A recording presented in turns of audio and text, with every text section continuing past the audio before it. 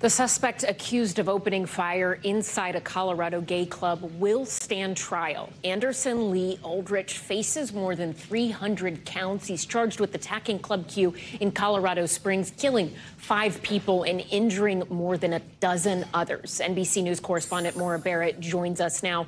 Maura, what else did we learn from today's hearing? Any surprises? Well, Allison, of those 300-plus charges, Anderson Lee Aldrich faces counts of first-degree murder, assault, and bias-motivated crime. So the purpose of the preliminary hearing was whether or not those hate crimes, those bias-motivated crimes, should be thrown out, because there is speculation about whether Aldrich was targeting the LGBTQ nightclub because of any hatred against that community. And that's what we heard a lot of back and forth with from the defense and the prosecution. But ultimately, the judge did decide that trial will go forward with all 323 charges, including those hate crime charges. But in the process of that, we had a lot of questions answered in terms of the involvement of Aldrich with Club Q and any planning that might have gone into it.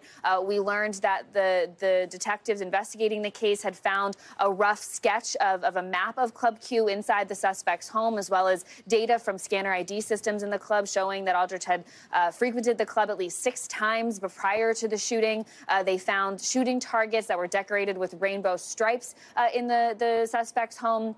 As well as some other parts of guns that didn't have serial numbers, which means that they couldn't have been tracked with a background check. And then they also detailed that they found a website, a neo-Nazi hate speech website that Aldrich had apparently created and made some friends admins as well, where they often used homophobic and racist language. And so a lot of the pushback we saw from the defense was saying that this wasn't a targeted attack. They pointed out evidence presented about the mental health of the suspect, as well as drug use prior to the shooting. The suspect admitting to detectives in interviews that they had taken Adderall, Xanax, cocaine, and fentanyl prior to the shooting. And they were also prescribed a long list of prescriptions for drugs that are typically used to treat symptoms of depression, anxiety, PTSD, bipolar disorder, and schizophrenia. And so that's something the defense focused on. But ultimately, the judge decided that there is probable cause to go forward with all 300-plus charges. The first arraignment hearing is set for the end of May.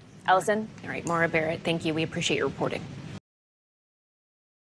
Thanks for watching our YouTube channel. Follow today's top stories and breaking news by downloading the NBC News app.